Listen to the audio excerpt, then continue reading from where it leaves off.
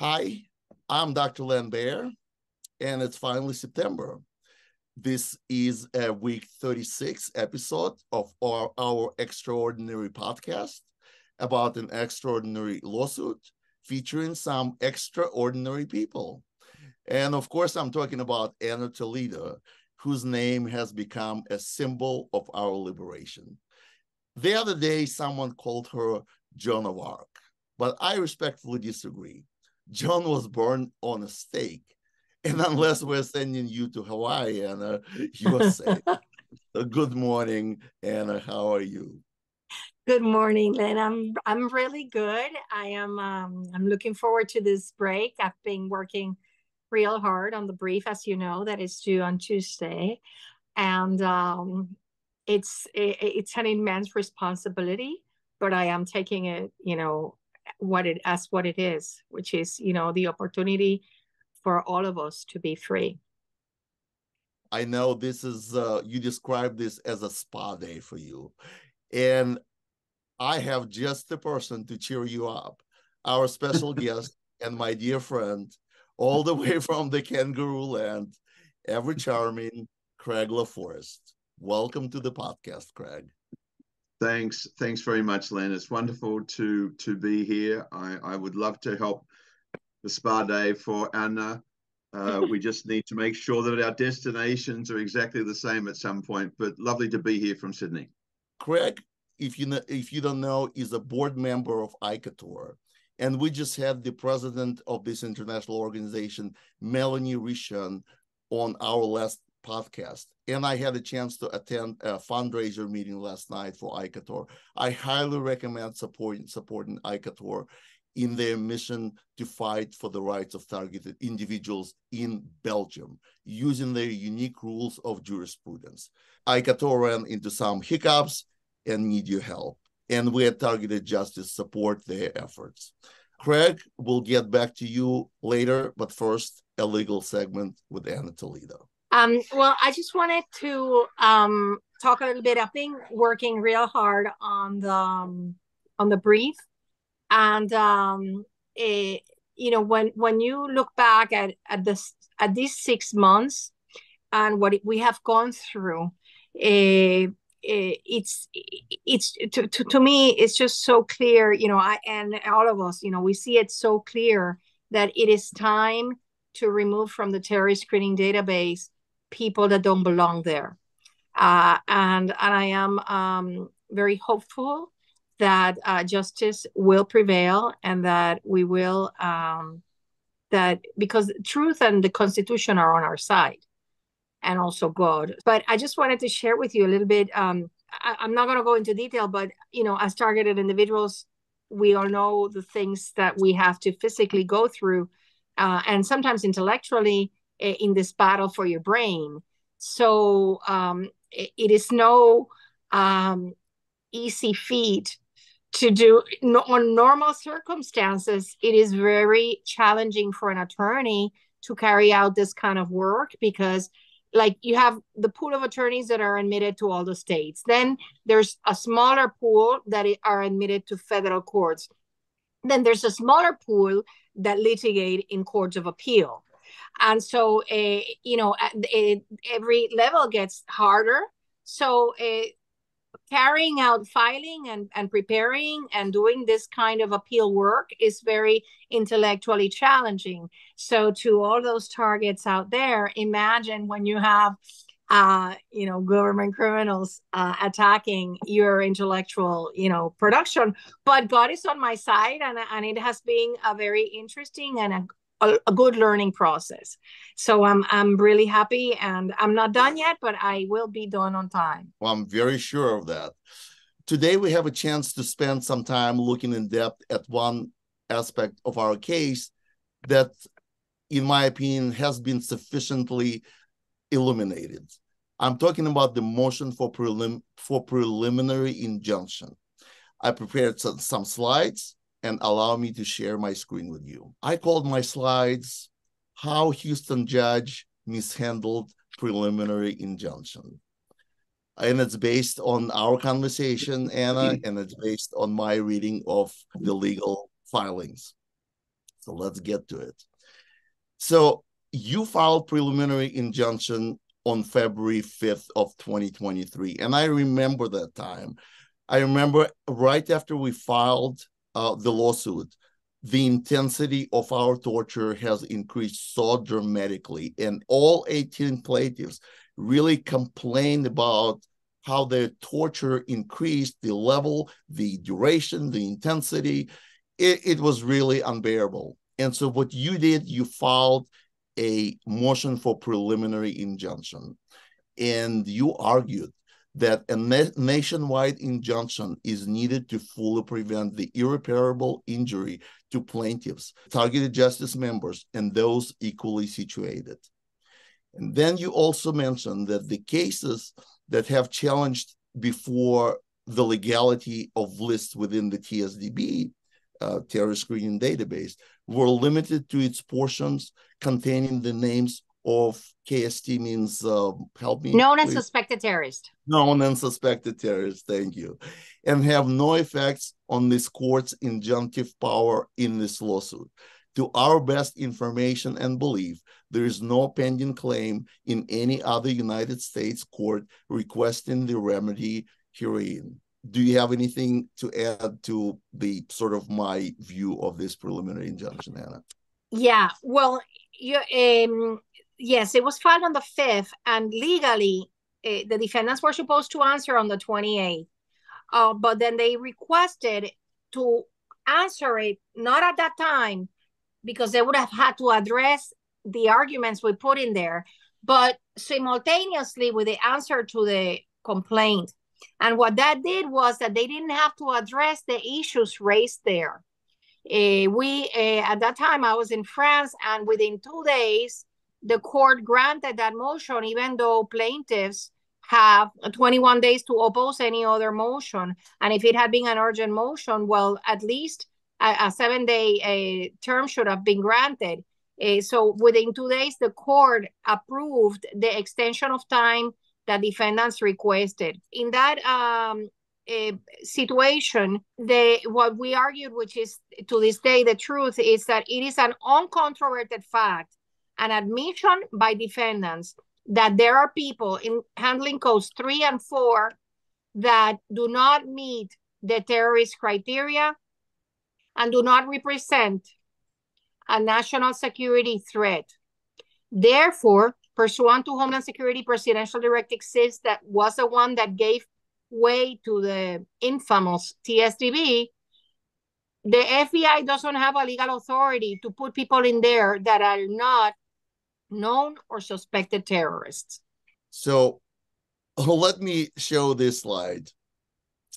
What happened when the judge declined the motion for preliminary injunction, the judge refused to acknowledge the falsity of defendant's statements. And this is this particular statement that I picked up on. The government said that we, the target justice, were challenging a small part of the data set that had non-terrorists in it. And this is a huge, hairy lie, because DOJ own documents established that 97% of the persons on the list are non-investigative subjects. Am I correct? Is this a huge, hairy lie? Yeah, that's correct. They wanted to just say, oh, no, it's a few people. And that's precisely part of what we're arguing, is that, they say that the non-investigative, first of all, they also said the other lie, I don't know if you're going to cover it, that I made up the term non-investigative subjects when that is contained in their audit reports.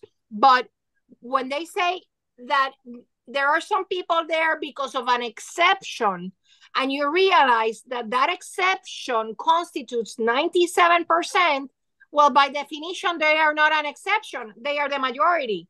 The exception in the terrorist screening database are the known and suspected terrorists, because they, pursuant to United States Department of Justice audit reports, only comprise 0.29% of the database.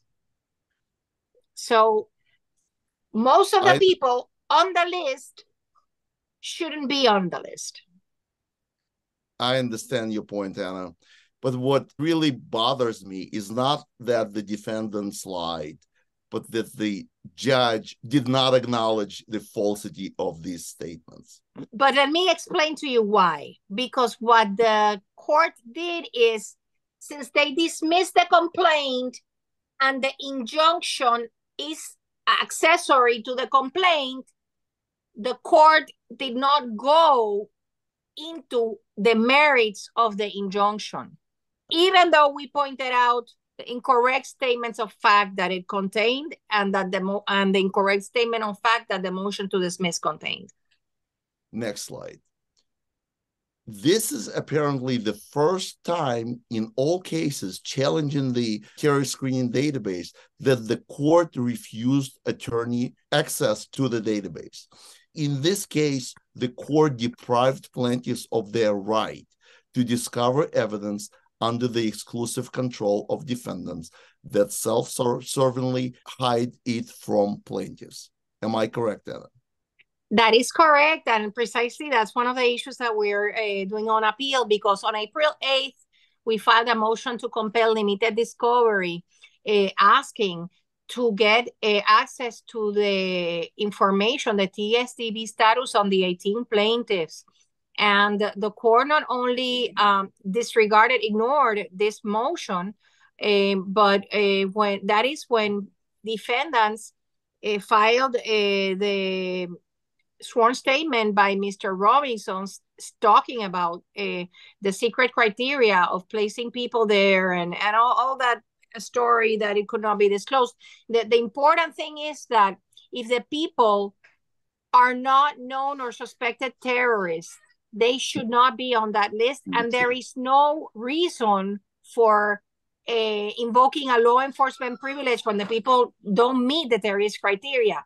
And so in the prior cases, El Haiti, all of those, in El Haiti case, for example, Mr. Abbas had access to the TSDB. In other cases, more recent, the court hasn't ordered the attorney to see it, but has ordered the defendants to provide the court with the TSDB, such as Kovac versus Ray, and the court has examined it.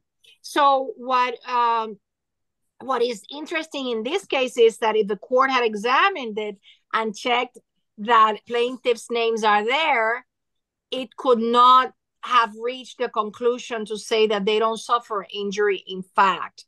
And that's one of the arguments that, that we are setting forth, that it is, sometimes you don't want to see things for a reason. So it is our position that the court intentionally did not want to know or see, just so that it could say, well, the plaintiffs didn't prove that they are on the list, even though at a pleading stage, you don't have to have evidence. At a pleading stage, you just have to have very well written and substantiated pleadings. So yeah, you're totally right. It's the first case. This is the first case where a court denies the plaintiffs access to the information and or doesn't ask to inspect the information, the court on itself. I also want to point out that a few episodes ago, we were talking about something similar issue, and I said that they denied us the privilege of looking at the database. And then you corrected me that this is actually not a privilege, but it is our right. And therefore, I highlighted it this time. So very good reminder for me. And so then I think that the day of reckoning is coming, and you can see where it's going to happen in New Orleans. And we will all looking forward to that day. I am too. It's a huge responsibility, and I am. I work every day at all times. I am honored to be carrying this responsibility because, like Gareth Ike says, this is the most important lawsuit of the century. This will definitely change the course of history. And so I feel very honored to be working for this. Yes, that was a spectacular quote by Gareth Haig. So, as we can see, all roads lead to New Orleans. And while only attorneys will be allowed to argue in front of the appellate court judges, I guarantee I will be sitting next to Anna on one side and Richard Lighthouse on the other. Good luck getting in that courtroom that will be filled with targeted individuals, while a peaceful rally will be taking place outside of the courthouse.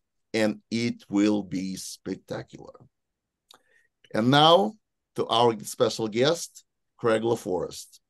Craig, what's on your mind these days? I know you recently announced a podcast, and I can't wait to see you in action. You simply radiate light and optimism anywhere you go, and I hope you'll share some of your magic with us today. Craig? Thanks, Len. Thank you very much. And thank you, Anna. It's a privilege to be part of Targeted Justice and a board member of ICATUR. We are working so hard as you are around the world to stop these dreadful technologies being used on people. So I'm going to bring as much light as I can to the subject. I am typically bombarded by the outside forces, as everybody is aware. But from my point of view, it's just so important, and it's just wonderful to be able to have this podcast for the future. We have not many people here in Australia who are affected by this, but it's interesting, ever since the podcast was announced, I've had people contact me and I've met them who are just going through the hell, the torture that so many of us go through, whether it's the V2K voices or direct energy weapons burning their bodies as they do on mine. So I'm very happy to be here as part of the team. We have to fight this. Now that I'm retired, this is my directive, is from my higher power, my creator, and I will do the best that I can. Very well said. Correct me if I'm wrong, but it is my impression that some TIs actually shy away from talking about the so-called V2K because of the public's attitude toward hearing voices. However, it is important to talk about it and educate the public and the uninformed so-called experts. That's why I prepared some slides. Allow me to share them with you and get your commentary. So before I share the slides, I want to tell you that I challenge myself to put only mainstream mentions of this technology into this presentation and kept the technological, really complicated part to the minimum. And it was done on purpose because I imagined that this conversation would be widely shared with friends, family, neighbors, and colleagues of targeted individuals whose friends are often roll their eyes especially once presentation gets too technical. So that was my challenge, just to put mainstream mentions of this technology, and I did it in chronological order. I call this presentation Sensation of Hearing Sounds, because there's a difference between a sound as an acoustic event and a sensation that occurs in our brain. And the subtitle is, we're going to try to understand the V2K phenomenon. The first time microwave auditory effect was mentioned in the scientific literature was 1961. And later it was called the Frey effect, after the scientist who described it, Alan Frey, who discovered that, yes, indeed, microwave, when it has certain pulse width and certain pulse repetition rate, let's just call it modulated microwaves, with that certain modulated microwaves can produce a sensation of sounds described as buzz, click and hiss, knocking, and similar effects. And what was interesting is, in addition to the sound, Frey was able to induce perception of severe buffeting of the head. Are you familiar with the term buffeting? I put that. Yes, I am, Len. I have heard of it. Yeah, it's an actually aeronautic term that describes a flying object exposed to turbulence. So this kind of turbulence was applied to this phenomenon that microwave can induce sensation of buffeting. Some call it vibration, some call it thumper. There are different ways to describe it. Have you ever experienced something like this, Craig? I have, Len. Every time I travel, if I'm in a hotel room or on a ship with the air conditioning, I feel this buffeting come through. It's absolutely overwhelming, the pain, the physical pain you go through, and the V2K voices are right into my head. It's so unfortunate that I sometimes have to upgrade because of the pain. I have to upgrade into another seat on a plane simply because the pain is so overwhelming. I couldn't sit next to someone. The tears literally roll down your cheeks as you're trying to get to a destination. I've just returned to Australia after 3 months away, and I did several cruises through Greenland and Iceland and up to the North Cape after going up the west coast of Africa to Barcelona. And I was literally bombarded by this buffeting. I had it every single day. The creation that we have of Earth is spectacular, between the sea, the ocean, and nature in itself. But I was hit with this every single day, and it was overwhelming. It was nonstop. The more I talked about it with guests on board the ship, I was bombarded even more. I was woken out of the deepest sleep. And even when we had no Wi-Fi on board the ship, military satellites were being used, and how abusive that is for people to, in whatever realm they're in, whatever organization they're involved in, to be able to use military satellites when we can't even, we're paying for those through our taxes, or the United States is, depending on which military satellite is being used. But it's just a technology which is so overwhelmingly concentrated on hurting individuals around the world, victims. And a lot of these people aren't aware of it. I'm literally sitting here at the moment, and I can feel the waves of the directed pulse, the coming through my body. Yes, I have a question. When you talk to people and mention the Frey effect, does an average person heard the name? Are they familiar with it? Because this is established science. 1961, that's a long time ago. Are people aware of it? People are aware of it. I'm becoming, I speak openly about this wherever I am in the world. You get to a point that you're trying to help future generations, and I don't care what effects I'm going to have from the perpetrators, the operators of this crime. I speak broadly about this on radio, and people are slowly becoming aware. I've lost members of my family because they just don't want to know about it, which I can respect, because perhaps they believe they're going to be the next targeted victim.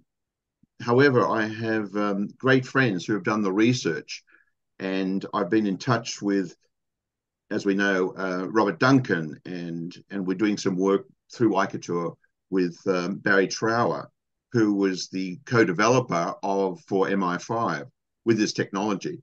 So it's a very slow process that we're seeing, not only through the court cases that you're involved with, and we are in Belgium, but this is a very slow process. And I respect people who don't want to know the information about these technologies, but we're seeing it every single day. Young children walking around with these. We've gone from landlines. When I was born back in 1953, we had a landline. We didn't have a message machine that would pick up a message. We've then gone to cell phones, and we've now gone to these little instruments that they put in their ear with the microphone. And I know the pulsing is coming through that, and language which we would not typically pick up is being put into their brain subliminally, very, very carefully, very cautiously. So I have some great friends who've done the research. They understand it. They've taken the time to listen to the videos. They listen to our podcast here with Targeted Justice. I've given them so much information, and they get it. This is actually encouraging to hear that regular people heard of the Frey effect. Anna, do you have some comments? Yes, I'm here from my attorney perspective. I want to tell you, Craig, and ask you. One of the Substack newsletters we made was for TIs that have V2K to do maybe like a 15, 30-minute transcript of what these voices say to them. And the reason for this is that I am always looking at when everybody gets their day in court. And to people that don't experience this, including myself, it is very hard to understand the level of how debilitating this could be, right?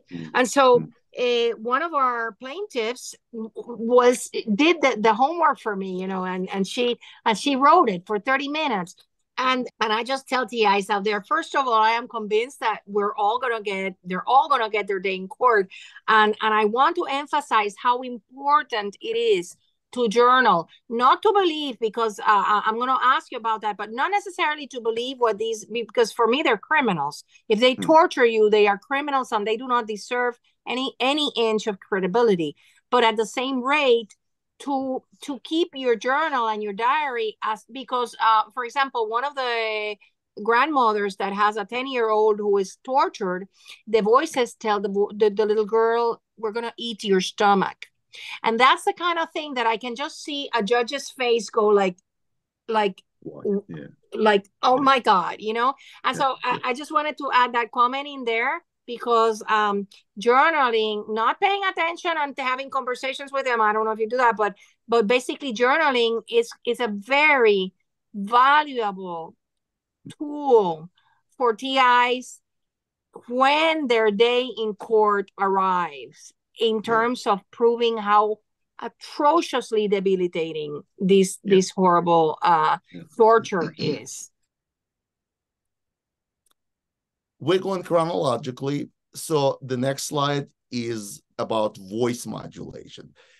For the first time in the literature, it was reported in 1975, and it described an experiment that took place in 1973. The article was published in American Psychologist by Don Justison, and the experiment that took place in 1973 at Walter Reed was such that modulation of microwave energy resulted in direct wireless and receiverless communication. Specifically, they encoded 9 words, and the scientists who participated in the experiment were able to hear, identify, and distinguish among these 9 words. So this is the official point in history when voice modulation, not just hiss and sounds, but the actual words were able to be transferred using microwave energy. Were you aware of this, Craig? No, I was not aware of it, Len. I was aware that in 1953, which was the year I was born, was the introduction of the MK Ultra program, and it was supposed to end in 1972. So this is just another component of that, I believe. And we know, obviously, that it's been extended. Okay, fair enough. So now from 1973, we're going forward to 2004. And I'm sure you all heard about this Project Medusa, which still can be found in the Navy search database. And it describes non-lethal microwave weapon developed for the U.S. government by a company later acquired by Sierra Nevada Corporation. Medusa stands for Mob Access Deterrent Using Silent Audio. It produced auditory effect loud enough to cause discomfort and or incapacitation. However, project was canceled because the weapon, the non-lethal weapon that was supposed to be used on crowd dispersal, actually induced brain damage. What do you think, Craig? It's dreadful. It's absolutely dreadful. I am aware of that, and we now in Australia, God forbid, are using this weapon on dispersing crowds. We had about 3 months ago a crowd in front of Parliament House in Canberra, which is our federal capital, and they were dispersed with one of these machines. And people just aren't aware of the damage, as you say, Len, to the brain. What's going on here? How dare you use this on people and not know the technology behind it. It's outrageous. My favorite word with this whole scheming of technology is outrageous, that you take these machines, and whether they're via a directed machine similar to the one that was in Canberra, or via satellite or 5G, how dare you do this to innocent people and continue to do it? We know that these technologies work. Why aren't you stopping this? I call the perpetrators, the operators of this crime, cats, C-A-T-S. They are cowards, they are actors, and they are traitors. And I can always see through the acting. I've had every single story related to me in the initial stages of me recognizing that I had V2K and was being burned on my body. They would come in the middle of the night and say things like, "You've got to get out of bed. You're an outgoing personality. We're going to make you the Secretary of State. You're going to be flying around the world having all these audiences because you love people so much, you love life so much." And it continued. And now we need to check your heart rate in the middle of the night. And I caught on to this about a week after it happened, back when I first arrived back into Sydney in 2011, having lived in Los Angeles from 1983 to 2011. And I was just appalled at what was going on. And the more I researched this, the more that I found there are so many other people who are afflicted by this. These people, these perpetrators, they have a kind of cognitive dissonance. For example, they'll call me fat. Go to the gym, you're fat, you need to go and work out. So I go exhausted, and then they attack. Each of them are trying to teach their sick souls to work out what our souls are about. That's my belief. They don't understand that their only rest, their respite, if you will, is to attack others. And this is cognitive dissonance. And when you look at the perpetrators and research who does this type of evil to people, you can look at the history of people who've done this around the world. And it's cognitive dissonance can include being forced to comply with something against their beliefs, having to decide between different choices, and having to put effort into the goal. So many times they've said to me that they know the difference between right and wrong. Every one of them has said that to me. I have the standard people, morning, noon, and night, who come back at me. So they work in shifts, as we know. It's really manipulation at its extreme. That is truly upsetting. The point I wanted to make with this slide, that this is a weapon, a non-lethal weapon, based on the microwave auditory effect. And even though it doesn't produce voices, the principle, the methodology by which it's working is still microwave auditory effect. Next slide. Now we're in 2007, Wired magazine, pretty mainstream. And the name of the article is "The Voice of God Weapon Returns." So they reported on some government operative who went to a government workshop, and they told him about this device that operates at a distance and would deliver a message that only a single person could hear. It was tested in a conflict situation in Iraq and was pointed at one insurgent in a group who whipped around, looking in all directions, and began a heated conversation with compatriots who did not hear the message. Sounds familiar? That's exactly it's exactly what happens. Anna's back to Anna's point earlier on, Len. The language which is used is so disgusting, so vile, so abhorrent. It's the antithesis of what normal, regular people would say. It's stunning, and I know Robert Duncan has referred to this, that there's a script that is used. So yeah, I couldn't even repeat some of the language they use. However, I've got a great mate down here, just a recent friend of mine from a month ago, who has, it's a parallel of what I'm going through with what he's going through. And we met on the phone one day, and he's been over to my place a couple of times, and he's so wonderful to have another TI, even though we go through this hell. explaining what words come in. And we can be sitting there having a lovely conversation, and he's hit and I'm hit. And it's a standard. It's a standard. And it gets back to the sad obsession that people have, that if they don't understand themselves, they don't understand how people are being successful, or people are doing the best they can and giving back in the world, which is what I try to do. I work for some non-profit organizations. I work with the Mercy ships up in the west coast of Africa. And I was blessed when I did this cruise from Cape Town recently up to Barcelona. We went up the west coast, and I was invited to go on board the Global Mercy, which is their new hospital ship.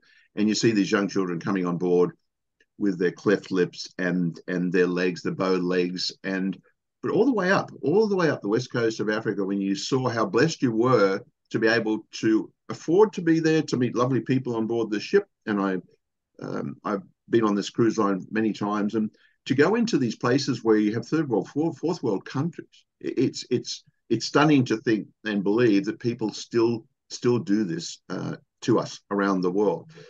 So for people who are listening for the very first time, if you are a TI and you have a family member or a friend who might want to understand more, I think this will be a wonderful opportunity. This podcast will be great because it gives you an opportunity to also understand, having done the research on what targeted individuals are and what we go through, is also to look at the perpetrators, these narcissists.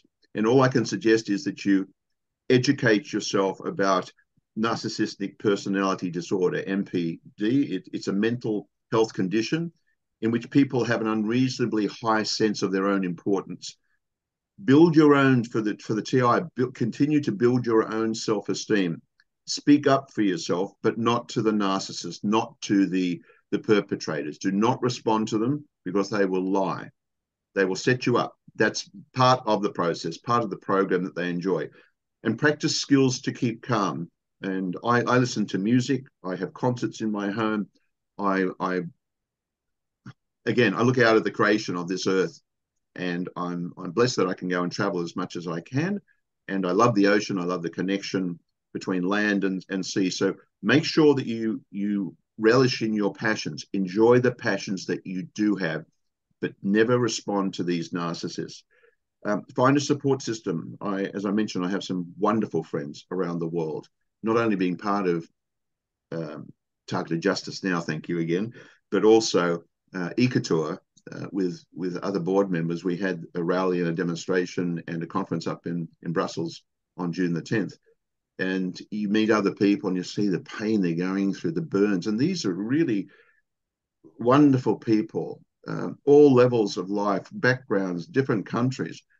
And the last point I just want to say about these narcissists is understand that they need the professional help. We don't need the professional help. I've tried to educate people. I've tried to educate GPs about this, and they've just written me off. And I've insisted on having a referral to go and have an MRI or a CAT scan, and they've always come back. Everything is fine, of course. But I met recently on board one of the cruises I was on, a wonderful gentleman who's a neurosurgeon. He and his wife come from Brisbane, which is the capital of Queensland. And I was talking about this, and he said, I've heard about this. I know about this. Can you give me some more paperwork on this? And it was an amazing discussion, because I said, well, given the fact that I'm getting these voices almost 24/7, what happens when you go in and you look at these x-rays or CAT scans, MRIs, and you have the patient in front of you? He said, well, it's interesting you bring it up, because we see also in these x-rays, these scans, we also see what are called LFOs, light foreign objects. And I believe that I know there are other ways that people can be either implanted or the brain can be scanned, and that is beamed via satellite 5G into the person's head. But I believe, because of the shifting effect that I can feel in my brain, that I have been implanted or chipped. And he said, Craig, we look out for the tumor primarily, but the LFOs do show up, but we don't go into that area of the brain, obviously, because they're very cautious, because the brain is so delicate. So it was wonderful, and I said, so who does this? ENT specialist, ear, nose, and throat specialist, because I know that there's a way that they can go up into the, I think it's called the oblongata, up into those areas of the brain, because we only use 35% of our brain. And I feel the pressure when I'm woken in the morning. I feel it it opens up this whole area, and I can't go back to sleep. So it's just important that if you are a TI, please have your friends, just if there's one thing you can do, just get them to do the research. Have a look at our podcast. We have so much information at targetedjustice.com and also at ecotor.be about what people are experiencing. Very well. We're moving on from 2007 to 2008. And once again, Wired magazine reports Army yanks voice-to-skull devices site. It might surprise a lot of people that the acronym V2K actually came from a government website. Thank you, U.S. Army, for giving us that term. When I see psychologists or psychiatrists saying, well, these targeted individuals, they make these fantastical claims about V2K, I want to say, fantastical? V2K, that's the US government term. So you are obviously not educated about it.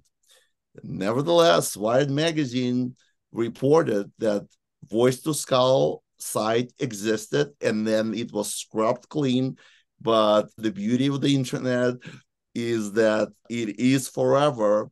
And so we have this evidence. They define voice-to-skull device as a non-lethal weapon, which includes a neuroelectromagnetic device which uses microwave transmission of sound into the skull of a person by way of pulse-modulated microwave radiation. Once again, pulse-modulated.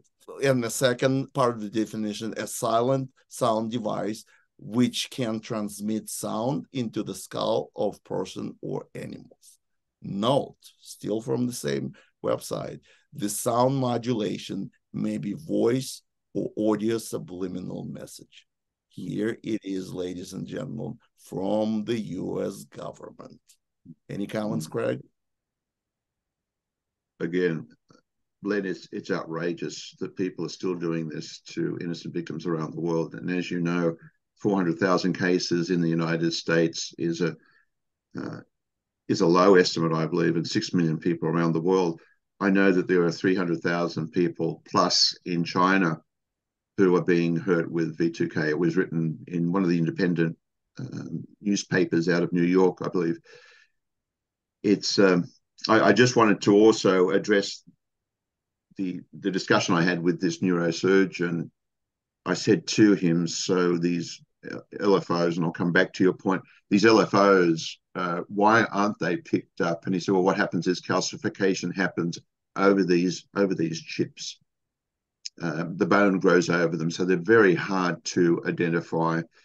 And there's a wonderful site called Citizens Against Harmful Technology, which is citizensaht.org, which explains how the smallest implants can be literally injected into areas of the brain known as nanomaterials. And you can also go to a site which is www.nanobrainimplant.com. Look, a similar method is used on patients who have cancer now. Their areas of cancer cells are injected, heated, and this kills the cancer. For us, the victims of this V2K torture and microwave pulses, I'm literally burnt, as many people are, on their bodies. And I'm targeted every single day and night from my legs down. The pulse comes through into my head and into my legs. And I know that I have scars on the outside of my skin where literally the surface is boiled because the cell contains liquid. You know, we're 70% made of water, which is absolutely stunning. So, Len, yes, and back to your question, these devices, the way that they transmit the sound into, or the words into to the skull, there's just so much research out there. All that people need to do is research targeted individuals, or again, go to our sites and you'll have the proof there. We're moving forward. The year's 2012, and this is one and only mainstream newscast by a local station affiliated with NBC, located in Palm Desert, California. A lot of TIs have seen this newscast, but I would like to play it in its entirety because I understand that a lot of non-TIs will be looking at this. Hundreds of people in the valley say they are hearing voices in their heads. And those voices are being transmitted by microwave or other methods. Well, several viewers asked us to investigate what they call electronic harassment. KMIR6's Angela Monroe joins us now with what she's discovered. Angela. Electronic harassment, synthetic telepathy, voice-to-skull technology. Chances are you haven't heard of these terms. But after searching the internet, I found dozens of websites dedicated to the phenomenon and several Valley residents who say they're victims. How much more can you invade me than to go into my brain? It sounds like somebody else is reading the book, only it's thoughts. We're not having a group hallucination. This is actually something that's happening. These men all live in the area, didn't know each other before the voices started, and say someone is playing mind games with them. Mostly it's a lot of derogatory comments about whatever you're thinking about. Only time I ever had a whole sentence, he said, "This is not about you," which just frosted me. If it's not about me, what the hell am I going through all this for? Kevin Bond says he used to have a normal life. I was living in the San Diego area. I was clerking for a federal judge, and I noticed that I was being followed by a whole bunch of people. According to the websites, what Bond is describing is called gang stalking. He moved to Palm Springs to escape. I started hearing, as you'll hear, the hearing voices and what they'll call voice to skull or microwave hearing. Bob Stansfield says his experience was similar and started a decade ago. They were active in following me around here, and I started hearing the voices a little bit after the vehicular stalking. Randall Ringer says the voices started when he was undergoing chemotherapy. The first thing that was said was Randall Ringer. And I sat up straight and I went into the bathroom, and I looked in the mirror, looked myself in the eyes, and I said, did that really happen? Bond says he's found more than 300 victims locally and is tracking others across the state through billboards. In Johnson Valley, a Freedom House just opened to help people who believe they are being targeted. To many of you who find yourselves the object of covert harassment, that there is hope and that you are not alone, and that we are striving to find legislation and we're working towards freedom for all. Jarek Robinson leads a national group called Freedom from Covert Harassment and Surveillance. He says he knows who's playing mind games. Rogue government officials that are sponsoring this, also corrupt business officials, and private citizens. And he also told us how. Most of it is delivered by microwave, and I believe it's satellite delivered, whether someone is on a remote location using a laptop or next door using the desktop. Bond says neurotransmitter chips that run off body electricity have been inserted into some people. And they assign cell phone numbers to them. The cell phone numbers are then run through a computer, and a computer translates your thoughts. This crime has been available to the military for 60 years. We sat down with local psychiatrist Dr. Alan Drucker to get his professional opinion. There's no scientific evidence and there's no objective evidence to show that what they believe to be happening is factually true. So what does the doctor believe is behind these voices? Information that I found on many of these websites really confirms or is consistent with what I see in delusional disorders. But these men disagree. I've been to a psychiatrist and they gave me anti-schizophrenia medication and it did absolutely nothing whatsoever. However, Dr. Drucker says delusional disorder has no real medical treatment and is believed to start because of disrupted dopamine pathways in the brain. These pathways then start to fire or get triggered in the absence of actual stimulation of a person actually speaking or the radio being on, etc. Dr. Drucker says dopamine can be disrupted for a variety of reasons: a genetic predisposition, illicit drugs, and even chemotherapy. These men have their own theories why they're being harassed. I think that I was targeted because I'm gay. I reported someone for selling what I thought they were selling drugs, and they were. Nationwide, this crime is committed about 60% against white women ages from 30 to 38.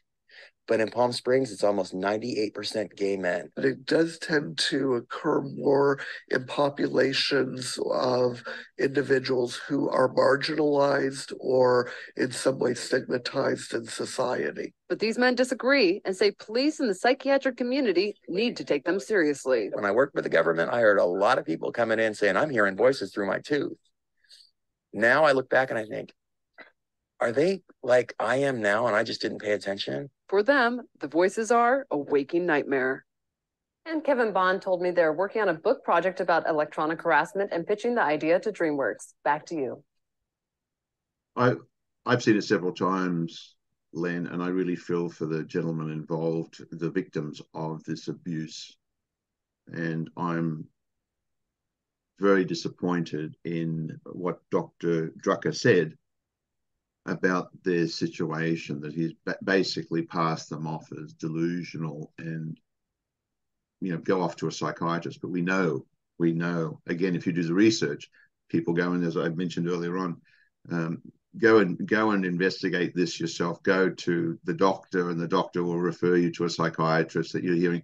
I've been told, it's similar to living on another planet and believing that Martians are controlling you, or the earth is flat, or there's no possibility that this beautiful planet, this blue planet, was created by a being outside. And all you have to respond is, well, let's look at infinity. Infinity goes on and on and on. And you're telling me that we have so many people, articulate people, clever people, who are being used in this program by these perpetrators who are soulless, empty people. This is just, I've discussed this with several people.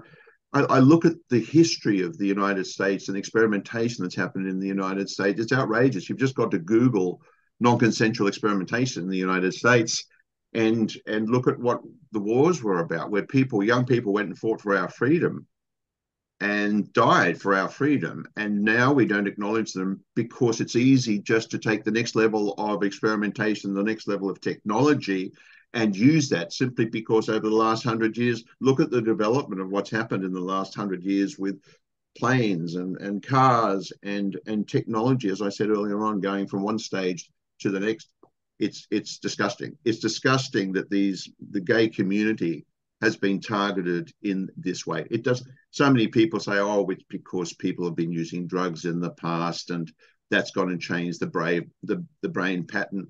That's not true. That is simply not true. I know a lot of gay people, and that is simply not the case. They're very well respected. They work very hard. They give back to the community, and it's just outrageous that this psychiatrist had said that. That was done, I think, in 2012. Yeah, 2012. And I would like to see what this psychiatrist believes now in 2023. The message really hasn't changed. And it's very unfortunate that we haven't had any other mainstream reporting for the last 11 years. The next slide is about Havana syndrome. This is one of the very few, this is actually the only reporting on Havana syndrome that mentions V2K. This is 2017. This is the very beginning, one of the first reports, and listen to what the reporter has said. It is mysterious, but there are a couple things from that reporting, that there is some place of blame, or at least looking seriously at Russia. And then the other is, it's not just a very disturbing high-pitched noise, but there might even be voices or a message, a continual message that people have been victimized by, this sound, that, there's this kind of messaging coming from it. What more do we know about that? Or who is adding any credence to that? There are a number of... It's really fascinating stuff. There are a number of countries, including the former Soviet Union and now Russia, that have microwave weapon programs going back decades. There's some evidence that they've been used in other countries against U.S. diplomats, that this was a very active program the USSR had. Again, that's the end of the clip. The point that I want to make is that microwave weapons can produce sensation of sound and sensation of voices. It's a subset of the sound. The voices can be modulated, and so this is a subset of hearing sound via microwave technology. Would you agree, Craig? Yeah, absolutely, Lynn. Absolutely. I have to maintain calm many times during the day that people continue to do this to so many people, and the reason we are doing this is to try and protect future generations. Why should we have to create a case in North America out of Texas, and why out of Belgium also? It's so wrong. It's so wrong, and it just emphasizes the fact that some people just don't have a soul, don't believe in the good that God has created in people. Most people are good. What we're doing to each other, not only dictators, but what we are doing day to day now, not being able to communicate, is just really sad, because most of the messages I receive are from texts, and people don't pick up the phone anymore and talk to each other. I've tried to, as you know, I used to live in Los Angeles between 1983 and 2011, and I had a contract with James Cameron, the film director of Avatar and Terminator, and I live with him in the compound in Malibu, and that, I believe, is my first introduction to this dreadful technology. We flew up to Seattle, Washington, and went to a brain laboratory called iLabs just when we were promoting Avatar, and we saw the transmission of thoughts from a child onto a screen. And I was in the second row, and Jim was in the front with his wife, Susie, his present wife. And the scientists came out and showed the transmission from this child onto a screen. And I didn't react at the time as much as until I got back to Malibu, and Susie was talking about it. She said, "So what did you think about this?"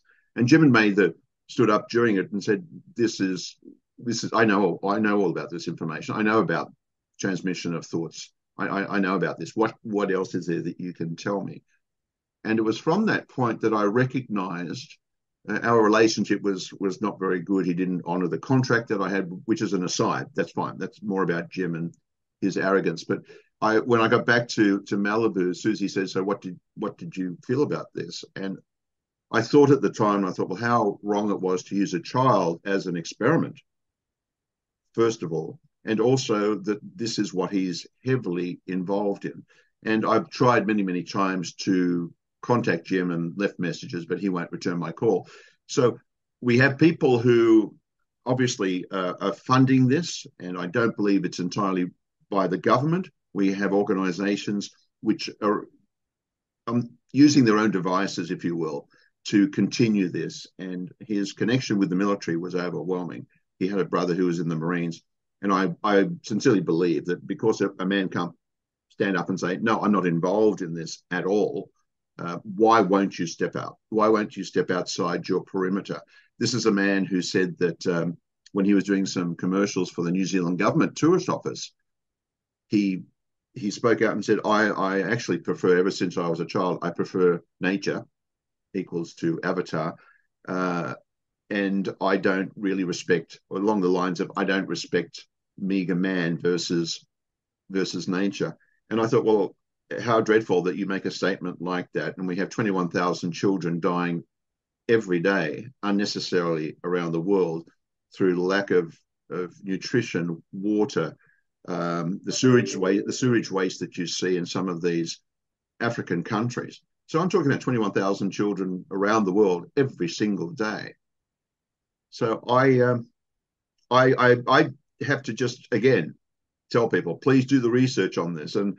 And I just want to finally say to the perpetrators of this crime, get ready to subscribe. Yes, to subscribe to the wrath of our Creator, the wrath known as karma. It will come down on you. Thank you, Craig. I would like to close with a couple of quotes from this book that I recently read by a physicist, Luis Del Monte, who has written several books on various forms of directed energy technology. His 2021 book is called War at the Speed of Light. And these are the quotes. Typically, hearing odd sounds or voices is a sign of mental illness. However, knowing Frey effect microwave weapons exist, a person suffering these sensory effects may not be mentally ill, but the victim of a microwave attack.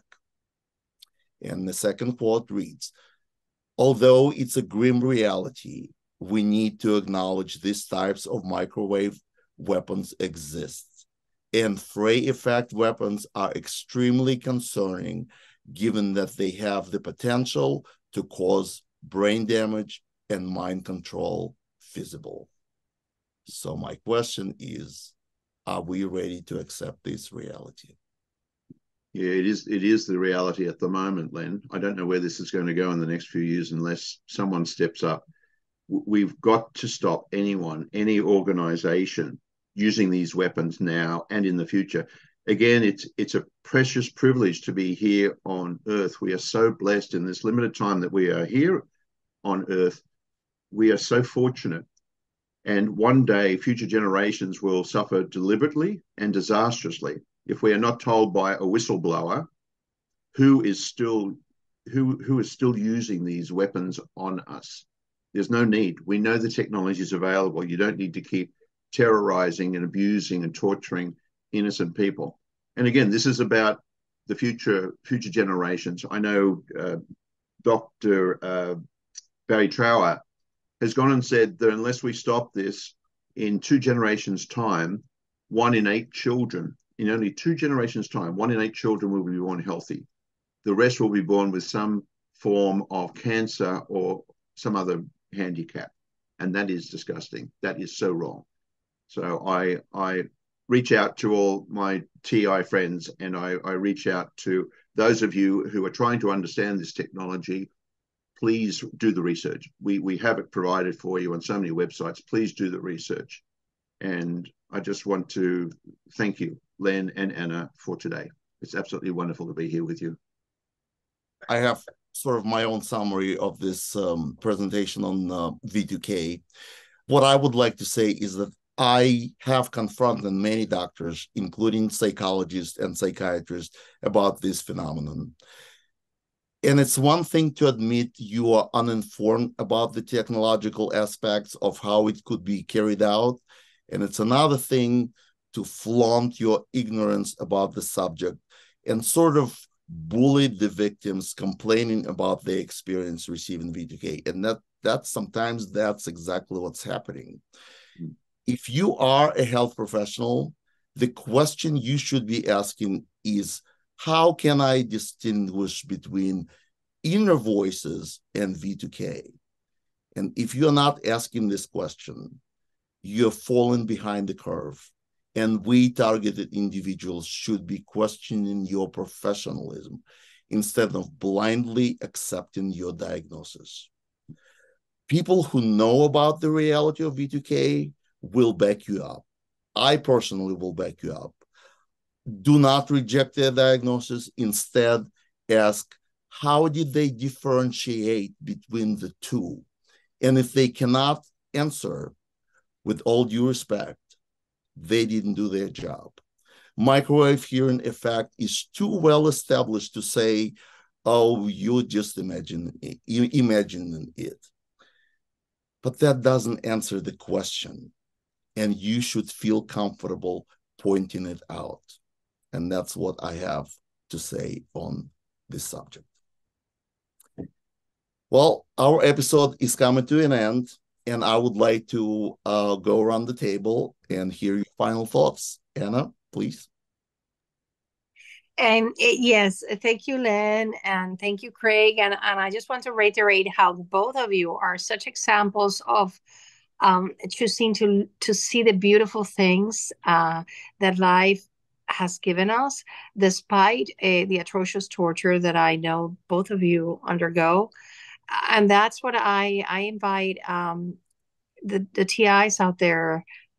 I know it's difficult to do, but to try to do, because it really makes a difference in our days when we wake up and being grateful and choosing happiness. We will very, very soon. I am confident we will be free, and justice will prevail. So just imagine it, envision it. I tease now every day. This is my ambition every day. We're going to have a big targeted justice building to help many people, and it's going to be big and beautiful. And so that's what I envision every day. And just envision your future, envision what you want when we're free, and repeat it to yourselves every day. Make it a reality in your mind, and it'll come true. Len. Thank you, Anna. And now, Craig, for your final thoughts. Thank you, Anna. Thank you, Len, for this opportunity. I hate to say it, we are in a world of evil at the present time. I can't do anything that I really want to. My course, my journey has been stopped because of the idiocy associated with this technology. So I'd just like to reiterate, if you are somebody involved in this technology and you're abusing and torturing other people, you're only here for a limited amount of time. Do the best by everybody else. Step up and stop this technology. And I have in front of me on my desk, I look at it every single day, a statement by Marcus Aurelius, who I just think is one of the best, which is one of the best statements you can ever come across. And it says, when you arise in the morning, think what a precious privilege it is to be alive, to breathe, to think, to enjoy, to love. Let's take that as a mission, as a focus in our lives to stop this technology. Thank you again for the opportunity to be here today. Thank you, Craig. And thank you for this wonderful quote. It's beautifully said. As for me, I'm calling this episode Soundless Voices. And this is a message I have for those who doubt that this technology exists, or doubt that it would be used against seemingly ordinary people. Look, today we demonstrated to you beyond a reasonable doubt that not everything you hear is a result of acoustic sound waves, and not every voice you hear comes from someone else's mouth. Some of it may come from insidious use of this technology. Perhaps you're surprised you never heard of it. But don't allow lack of knowledge to be a deciding factor in making a judgment about another human being. Imagine this technology is being used on you, and you now have the task of convincing others in the reality and feasibility of this technology. You would want others to be patient and listen to your arguments, wouldn't you? That's all we're asking for our arguments to be heard and understood. Until then, we'll keep trying. And until then, we'll be here every Sunday, rain or shine.